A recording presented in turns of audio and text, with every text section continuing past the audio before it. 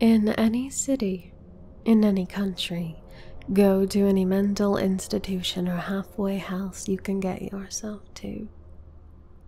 When you reach the receptionist's desk, ask to visit someone who calls themselves the holder of accuracy.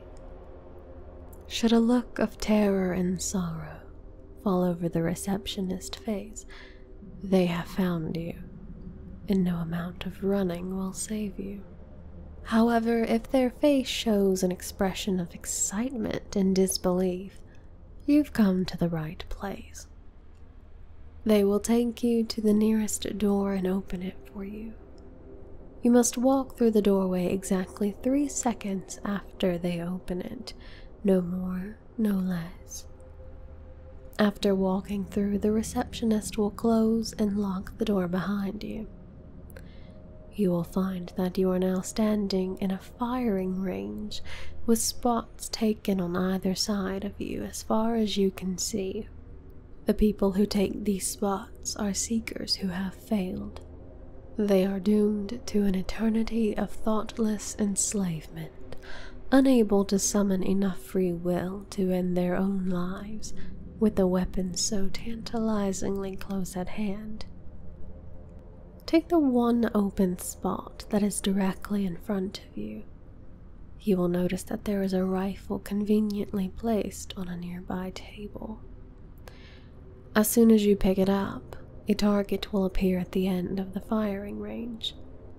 You will have 5 rounds, and you must hit the center of the target with each of them.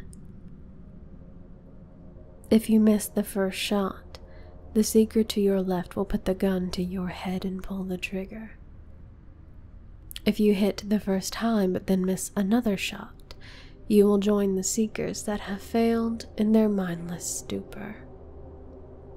If you manage to hit the bullseye all 5 times, however, the firing range will disappear, and you will find yourself in an empty black void standing before a man dressed in a black trench coat and a dark brown fedora, but you will not be able to see his face.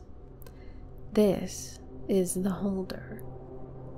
If he is smoking a cigar, then he does not find you worthy of continuing your journey, and will shove you into the void to fall for eternity. If he is smoking a cigarette, then he believes you are capable of progress. He will beckon for you to speak. You must ask him how many people tried to stop them. He will then tell you in great detail how many people tried to stop the objects from being lost, how many rounds were fired, how many battles were fought, and how many wars were started, amongst other things. Don't worry. Few have gone insane from this information. The man will then hand you the rifle you used in the firing range. Any round that you load into this rifle will never spread and will always shoot where you aim. The man will give you a respectful nod and walk into the void. You will feel a strong gust of air, and then you will find yourself standing in front of the place you call home. That rifle is Object 38. How many shots will it take to stop them?